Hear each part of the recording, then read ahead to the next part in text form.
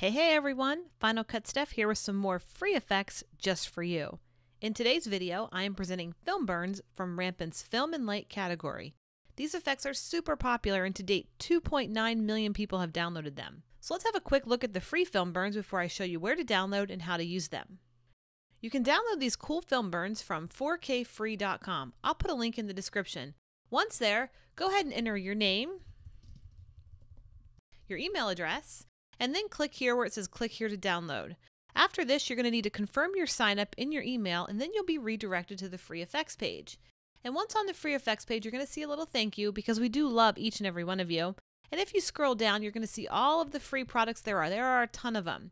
And in today's tutorial, we are talking about film burns. And to download, all you need to do is come right here and click here to download free effects. And you can start putting these on your content today. So let's head back over to Final Cut and start editing. And the first thing we have to do is we have to import our files, our free film burns, into Final Cut. Well, how do we do that? Well, right here you will see all of my film burns downloaded. There's 4 of them in this free pack.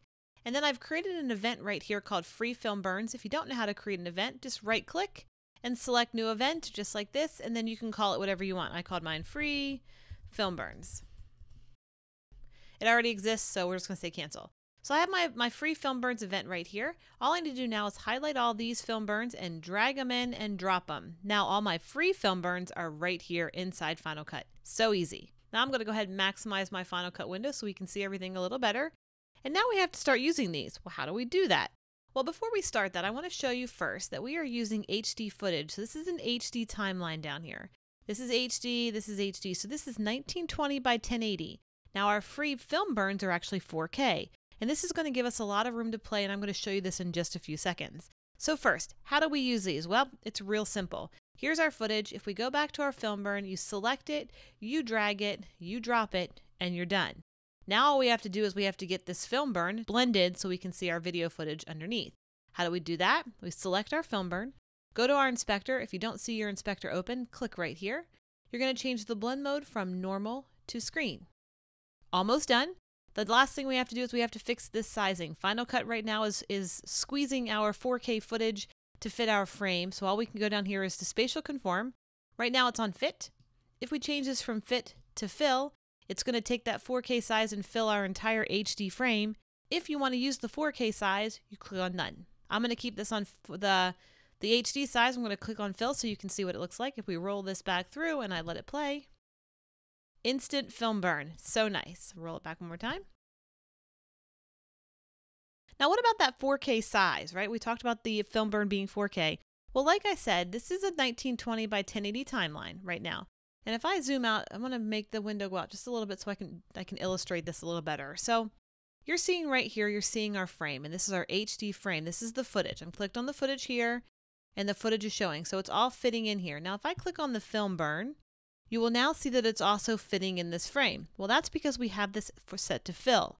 So if I come back over here to my spatial conform and change it from fill to none, now you're seeing the 4K size. So now I have maximum repositionability. I can go up here and I can move it. Well, let me zoom in a little bit. I can now move it around. Okay, I can move it up and down just like this.